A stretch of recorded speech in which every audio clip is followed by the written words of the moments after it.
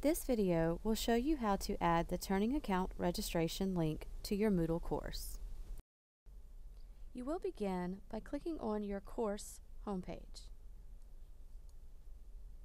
You'll want to make sure to turn editing on. You can find this on the right-hand side of your screen.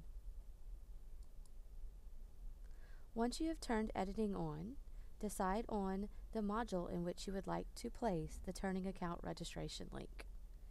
Once you have decided, click on Add an Activity or Resource.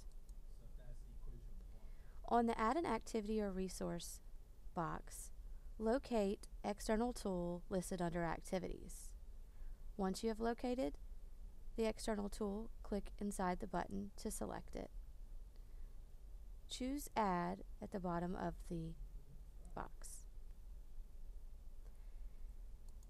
In the General section, where it says Activity Name, you will want to put Turning Point Cloud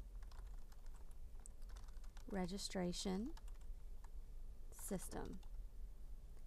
On the Pre-configured tool, on the drop-down menu, you will need to choose Turning Point. Once you have done this, you will click on Save and Return to Course. Now you are back on your Moodle course.